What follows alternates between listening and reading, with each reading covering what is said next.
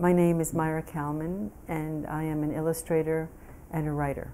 When I was taught how to meditate, how to do the mindful practice, I thought it was extremely simple and delightful and easy to do, really easy, like an easy do.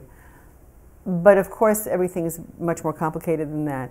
Something happens that when you practice mindfulness, when you meditate for a few minutes during the day, there is a sense of calm and a sense of well-being, and which can translate into many things during the day, of course, and into relationships and into a worldview. So it's big. What's wonderful is that if you are doing things like meditating or doing a walking meditation, in the best possible world, you wouldn't be talking about it to anybody afterwards.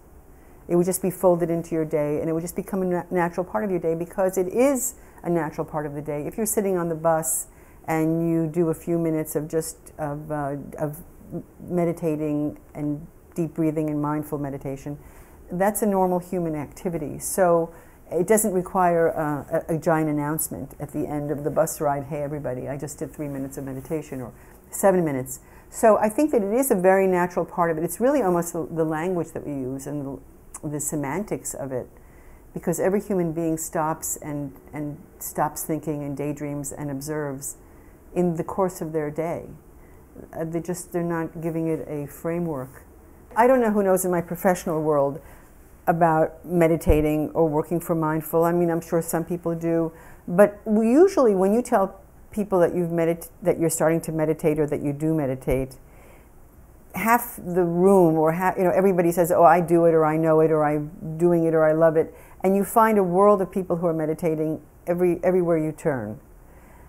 Then there are other people who are quite uninterested and really couldn't care less about what it is that gets you through the day, and that you found your thing, that's fine, but it's not necessarily something that they need to hear about. And so I think that I don't think it's anything so extreme. I mean, also, when I talk about it in a very pragmatic way. And it really is sort of like when I wake up in the middle of the night and I can't fall asleep, if I meditate, I fall asleep again. And I think, well, that's a pretty fantastic thing to be able to do and to use a kind of a calming mechanism. So I think that most people think it's fine. And then we all go on. Everybody's a little bit crazy, and everybody's a little bit distraught.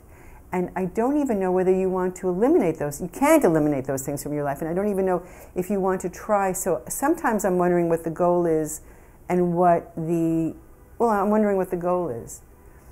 And then you go to, well, the goal is being in the process. And then if you're being in the process, you're going to have tremendous highs and lows all day long. So what, in fact, in the end, does mindfulness do? And in a way, it makes me feel compassionate to all of the people who are going through all those highs and lows, and let's say some relatives who I might have been harsh about.